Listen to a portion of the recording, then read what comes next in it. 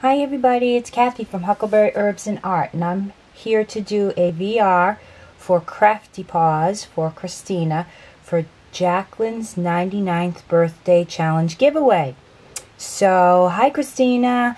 I wanted to join in on this. I adore Christina and all of her talents and her artwork and projects of all kind, and she's just a lovely lady. And Huckleberry says hi to the gang. She loves the animals and has her doggies on to show us all the time. And I wanted to do this for her for many reasons, but also for Jacqueline. My goodness, 99 years. How fantastic. So, I made this card. Now, I know she lived in Paris and New York City and Madrid, and that she's into fashion in pink. And so if you want to join the challenge, I'll leave you the link below and you can go learn all those details. But I really was thinking a bit of elegance. And to tell you the truth, Christina, when I first started this card was going to be all completely white and gold. And you know how it is, once you start doing something, you just sort of get led through the process. So I started off with the idea that it was going to be all white and gold, but as I started working, I decided I wanted to definitely play with this die, which is from the Italiana Riviera die set that goes with that collection from Heartfelt Creations. I was dying to get into this material, so that was leading the way too. And I put on the white card base some embossed grapevine leaves from the stamp, or one of them, because there's so many with this collection, and I really love the stamp. I'm so pleased because everything that I used from the collection to do this made me very happy. And then this is some of my poinsettias, which I'm working on the production line Heartfelt Creations card. So I was like, oh my goodness, why wouldn't I use some of the poinsettias that I've embossed with the gold?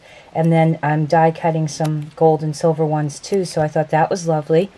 This is a ballerina that I got from Art Attack, and I thought how elegant and lovely. If she's lived in Paris and New York City, then dance and the performance world is probably something that she's come across.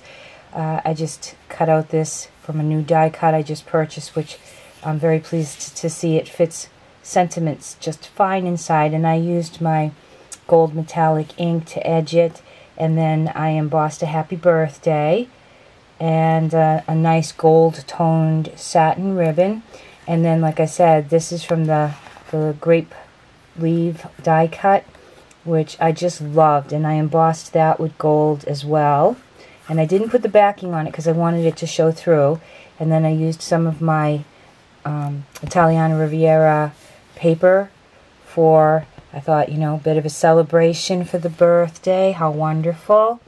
And I love these grapevines. A little bit of lace here. And then actually over here they got to be a smudge. And I don't really like to leave the opposite side blank anyway. So I stamped it. That wasn't good enough because I had already put all the embellishments on the front. And that was just making it too lumpy to do a smooth stamp. So then I said, well, okay, now I have two mistakes to cover up.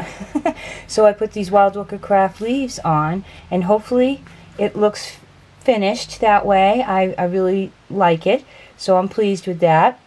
And I hope to send you some of the Christmas cards that I'm making too, so that you can bring them to the senior center like you said that you wanted to. So I don't have any of those finished because that's part of my whole production thing.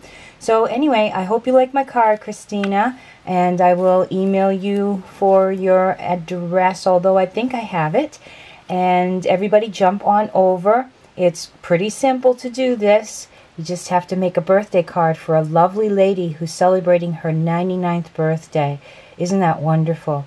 Thanks for this wonderful challenge, Christina. You have a lot of great supporters there and all your prizes. Congratulations on your 2,500 plus subbies. That's an accomplishment for sure, but you deserve it because you're a very talented lady, and you're so giving, and you join in so many people's challenges and do so many VRs and are so supportive. I really appreciate it, and I know everybody else does. You're adored, Christina.